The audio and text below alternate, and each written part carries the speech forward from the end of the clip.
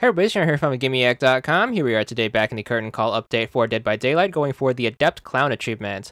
This one is going to be done from the killer side. It is to get a merciless killer rating as the clown, only using his 3 unique perks. You are going to need the clown for this, so make sure you grab him from the DLC pack or from the in-game store. You also need to make sure you get him to a minimum of level 10 in order to open up 3 perk slots. The perks you want to equip and only equip are going to be Bamboozle. Then you are going to want this one. It's going to be Call-Rophobia. And then the last one is going to be Pop Goes the Weasel.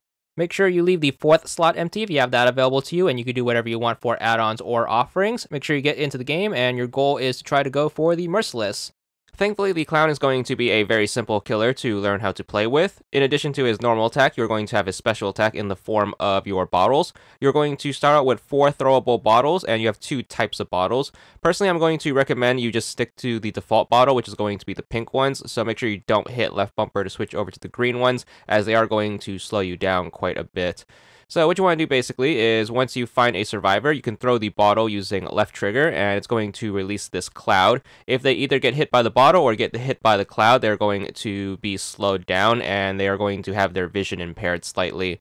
So the bottles aren't going to be super useful, as they aren't going to do any damage. You are more or less going to use them as a pressure tool to pressure survivors into spots where they don't want to be. And then make sure you just stick to your good old Dead by Daylight fundamentals in order to damage and down them. And that's going to be the name of the game with the clown. Unfortunately, that's going to be pretty much it to the clown. He has no other complexities to him. So you are going to have a strong foundation in Dead by Daylight fundamentals to get the most out of him. That being said, this build is going to also have some pretty useful perks. His first notable one is going to be Pop Goes the Weasel, which is going to allow you to deal extra damage to the first generator kick immediately after hooking someone. So after you hook someone, make sure you try to find a generator and kick it, and then you should be able to get more out of the kick.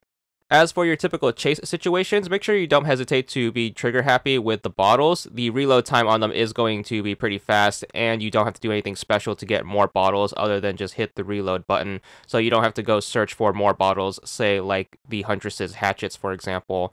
That brings us to the clown's second useful perk, which is going to be Bamboozled. He is able to vault faster, so if you get into a situation where your options are to do a straight vault or to go around, you can save a bunch of time if you just go for the vault, so make sure you do that. But of course, if it's better to just go around, make sure you do that instead.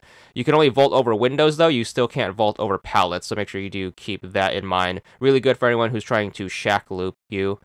As for his last perk with this build, you aren't really going to notice it. However, it is going to be very helpful in the background, and it's pretty much going to make it so any survivor within your terror radius is going to have a way slower healing speed.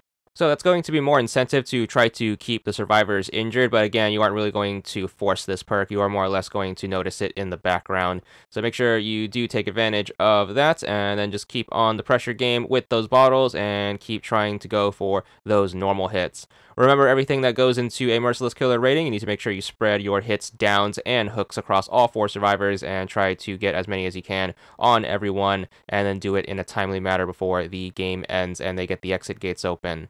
So hopefully you do have that strong foundation in Dead by Daylight fundamentals, as you aren't really going to get much more out of the clown. He is going to be a very basic killer, but if you do manage to knock out enough points in all 4 of those major killer statistic categories, you should be good for the merciless killer at the end of the game. Of course, you can always check your stats on the results screen by hitting right bumper, and then once you get that +2, you should be good for the achievement, 20 gamer score, and that's all there is to it.